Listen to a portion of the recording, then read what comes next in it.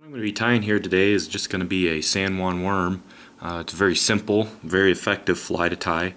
I'm going to start with just some 8/0 or some UTC 70 thread, and I like to tie the San Juan Worm on a curved hook. This is like a Tiemco 2457, and you can tie it in various sizes, anywhere from like an 8 down to an 18. So first thing I'm going to do is I'm just going to start up by the eye of the hook and lay down a thread base. I'm going to kind of tie back behind the bend there and trim your tag end.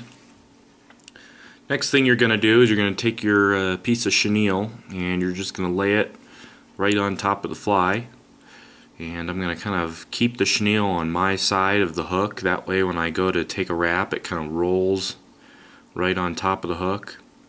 I'm just going to wrap over it once, twice, 3 times. I'm going to lift the chenille back and I'm going to advance the thread forward to the middle of the hook. I'm just going to push the chenille back over, lay down another wrap, and I'm going to do another 3 wraps right there. Lift it up once more, go all the way up towards the eye. I'm going to do the same thing. I'm just going to lay down 3 wraps, just like so. Now all you have to do is whip finish. I usually just whip finish right on top of the worm there by the head. Give it a good 5 wraps or so. And trim your ends. Next thing you have to do is you actually have to burn the ends so you can taper the ends of the chenille, and I just use a lighter and I just kind of hit the ends just barely. Gotta be careful not to overdo it here. You just want to touch it just like so.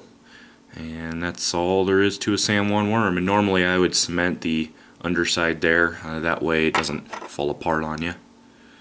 Pretty simple fly to tie.